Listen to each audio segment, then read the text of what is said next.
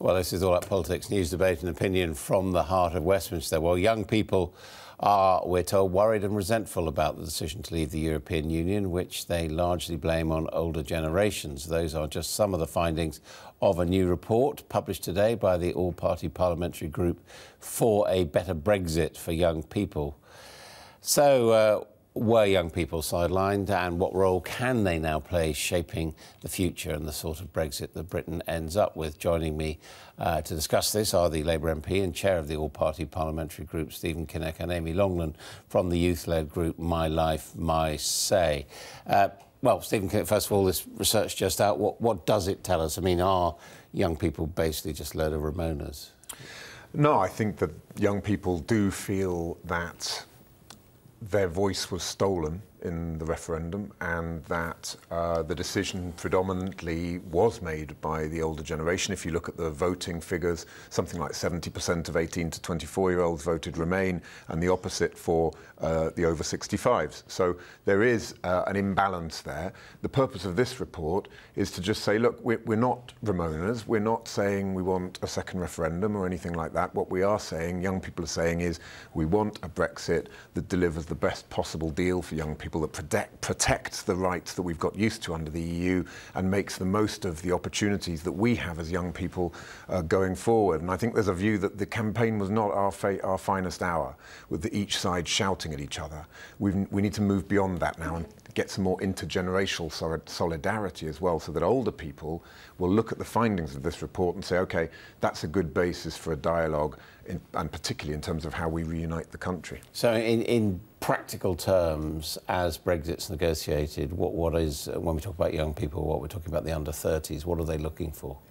Young people just want to be heard. They just want to be central to the negotiations. So what's actually come out of the report is that they really value an equal and just society, and they're worried that Brexit won't deliver on that.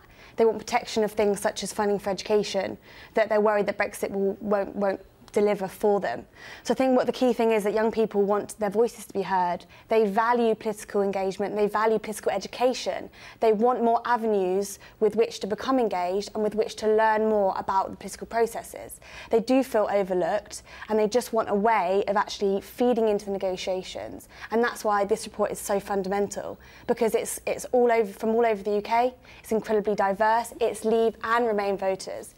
And actually what the report aims to do is say, it doesn't matter how you voted or whether you couldn't vote or didn't vote. What matters now is that you actually have a say. Yeah, but I mean, let's take a practical issue that under the European Union there was freedom of movement, that people could go and study around the European Union. Is that something which they think should be preserved at all costs in these negotiations?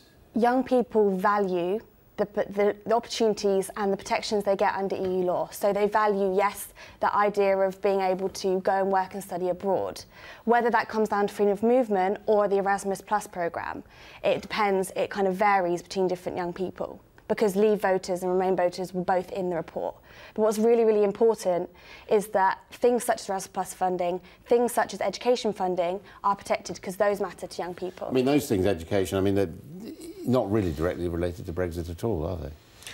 Not the internal workings of our education system. No, that's devolved. That's part of, not only devolved to member states, but also in our country to the Welsh and Scottish governments, for example. But there are very important programmes like Erasmus and Erasmus Plus, which facilitate the exchange of students and of information and know-how, and also the huge cultural advantages that we get that have enriched our society, just as they have other societies, by us sending our brightest and best students to other countries. So it would be a terrible sort of parody of Brexit if we ended up reducing all the diversity and richness that we get from that. Many of those sort of academic programmes or whatever are European Union programmes, and presumably when we leave the European Union we wouldn't have the same access to them.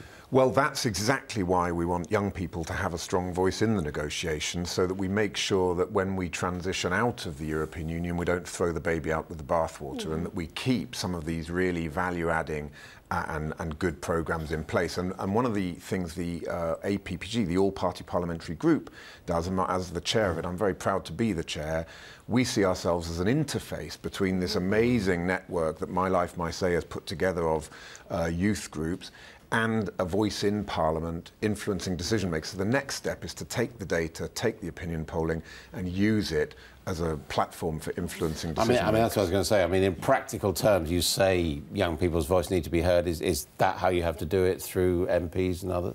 Well, what we do is, as MLMS, so we do a lot of outreach work. So we go all across the UK to lots of different regions and we talk to young people. And what young people say is they want to be listened to. And that means that through the APPG, we can use the report, we can champion what comes out of the report, and we can use the parliamentary privileges. But what's also really important is that we are working with the Department for Exiting the EU, working with the European Commission, working with the European Parliament, who are all developing responses to the report within the next few days. We're engaging with them, and we're actually calling upon EU negotiators, UK decision makers, and saying, work with us, use this report, place young people central, they're going to live with it the longest. So in a practical sense, our APPG is a structured engagement platform, and we can maybe affect policy outcomes on behalf of young people. Are there any opportunities coming out of Brexit? I mean, I know you don't want Brexit, but as far as young people are concerned, can you see any positives at all?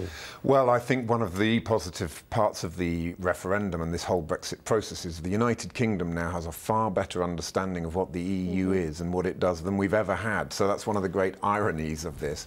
And that, I think, we've got to build on that. We need more education in schools about what the EU is and how it works. We need to build on the engagement. And we saw with the June the 8th general election, I think the huge surge in young people voting in that election was actually triggered and catalysed by the Brexit process. I mean, there's a suggestion, for example, that if we have fewer EU27 workers in this country, that we will have to improve the skills of the rising generation, and that there'll be more opportunities for people here. Absolutely, and I think whilst the report talks about free movement, it's a question of how we build a new system in terms of immigration, in terms of our labour market, which works for everybody. Yeah. And that does mean that we need to build a system that people trust and that progressives make the progressive case for reforming free movement of labour. Is anyone excited about it? Did you find anyone? Well, we had do you know what came out of the report that was positive? We had a few respondents that actually said, OK, Brexit has politicised the generation, and we have opportunity now to capture that mobilisation of young people and to actually say, OK, yes, maybe it wasn't what you wanted, but look, we have all of these opportunities for you now to get involved in your communities, become politically active. And although overall the report didn't have that many positive aspects, what did come out of it, and what's really key for us as well, is the fact that it has politicised this generation. And as Stephen said, you know, if we can focus more on political education and making those avenues available for young people, we can really garner that mobilisation going forward.